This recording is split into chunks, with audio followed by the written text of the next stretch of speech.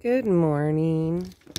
It is Shay here in Silver Lake. It's May 31st, Friday, 6 a.m. Ooh, it's bright out here. 31 degrees. The high is going to be 77. Serenity and I were playing a little bit of golf. We were just doing graffiti on our abandoned rug that I drug out here last year. Came off one of the ramps. So we decided that we would have like spots where people could tee off from. Like there's top dog, top cat. You're all right. Sad, very sad. Why even play? Like, and then we were just like drawing. That's Serenity's sweet spot. Like when she's a lefty, she puts her ball there and she hits the Eiffel Tower. Anyway, it's really cold out here this morning. Oh, it's frozen. I need to cover those up. It's supposed to be 77 today, so I'm hoping that the wind will be all right. Ooh, things are nippy. Still has not bloomed, that peonies, not yet. Wow, look how frozen everything is. The lettuce is looking pretty good, though. Somebody's water's on again this early in the morning. It's not good to run your sprinkler at night.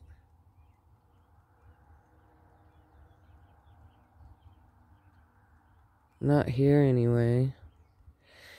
Anyway, the sky looks gorgeous. It's clear. No clouds. I know it's going to be a beautiful day. I have zero plans. I have zero plans any day, but, you know.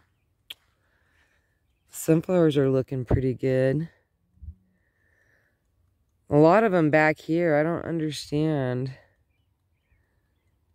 what the get up is on that. And there's still just like, just a pepper of snow up on that Hagar Mountain. And it's May 31st, June 1st is coming up tomorrow. Oh, the wind is kind of crazy up here. I don't know how an iris got over here. That's the weirdest thing. The weirdest thing. But the I got some sunflowers popping more up here. Not as many. I planted so many. Thousands up here. And the birds, see all the empty shells? They just robbed me. Robbed me.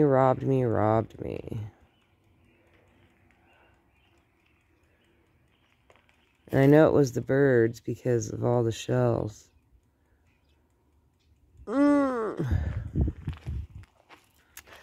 This is getting huge. Getting huge. I'm working over here a little bit. Oh.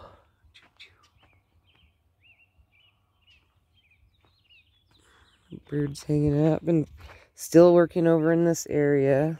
Slowly. Pulling back. I want that whole chunk right there to go. And then after that, I can have when my boy comes home, he'll even out my gravel here. And then I can start putting the tarps down and then the old springboard thingy. Oh, look at the moon. Oh, that's pretty. I don't know if you can see it through the phone. Let me see.